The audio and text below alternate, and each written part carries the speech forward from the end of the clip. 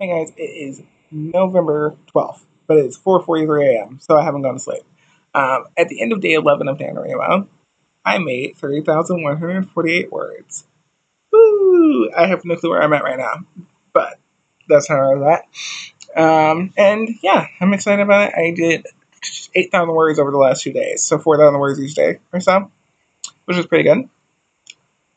Today, I guess, I was going to say tomorrow, but today is a self-care day. Like, once I go to bed and wake up, it's going to be a self-care day for me because I need to take care of myself. Really, it's not really going to be that much of a self-care day. It's more just going to be like planning the rest of the story because I think it might actually be 50,000 words. It probably won't be 50,000 words. It's probably going to be 40 something. But planning the rest of the scenes, I'm going to do that a little bit. I'm going to be filling out some forms that I need to fill out because adult. And I'm going to be planning some stuff for when me and my boyfriend move in together because I'm going to call him and we're going to plan that stuff out. So yeah, going to be doing some adult things, but I'm not going to be writing as much tomorrow. And I might be playing some Dragon Age Origins because I've finished Inquisition. And so I'm going to play some Origins and try to finish that.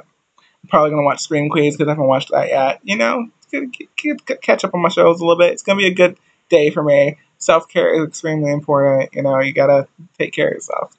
And so I'm going to be doing that tomorrow because I'm a bit ahead. Also, if you guys need any inspiration, you need me to send you a funny video, a funny picture, tweet me, message me on here. I'll get back to you when I can. Add me on NaNoWriMo for writing buddy if you want to.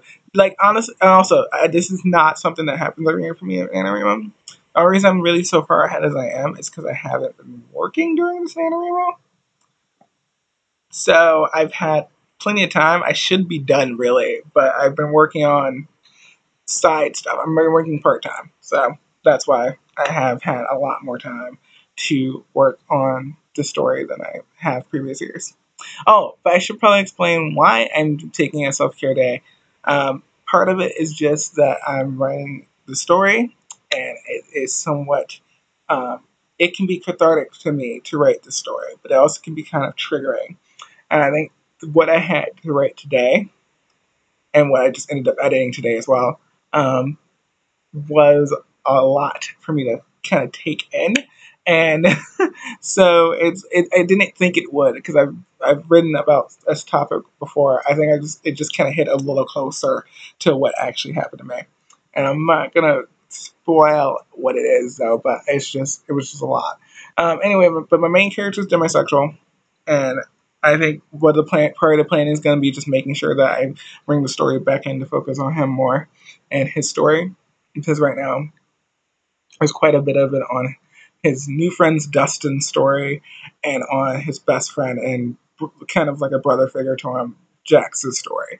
Jax's story is very important to his though, but like I'm building in a bunch of characters here because it is going to be like 5-book standalones. So you meet all the boys in the first book with Marcos. You meet Marco, Jax, Cameron, Flip, and Dustin. And so you meet the 5 of them. This book focuses more on Marcos and him dealing with trying to start a relationship while being demisexual and trying to figure out how much he has to give or how much the give and take of a relationship for him. And then Jax's book can't really even tell you. Dustin's book is going to be about a big career change for Dustin. Dustin's an escort in the first book. You learn that right away. Dustin is an escort. And then third book, things are going to change a little bit for him. Fourth book is probably going to be Cameron's, and I don't really have that one completely worked out yet. And the fifth book is about Flip, who is a houseboy. Which I might just have to make a video where I explain all of these terms one day, but that's not going to be today. Anyway, this video is way too long. You guys didn't even want to hear about what I'm doing right now, probably. But I did that anyway. It's 4:48 a.m. I'm going to go to bed, probably. So I'm going to say, I hope you guys enjoyed me rambling at this time of morning, and I will see you all next time. Good night.